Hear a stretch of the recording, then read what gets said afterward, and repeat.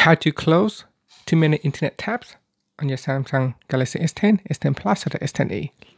Now first tap on the home key to go back to your home screen, then launch the internet app.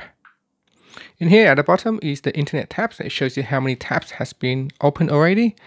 On this phone here, it shows 10 at the moment. So if you tap on that, it will pop up with a list of different internet tabs right here. You can close them by simply swiping across like this.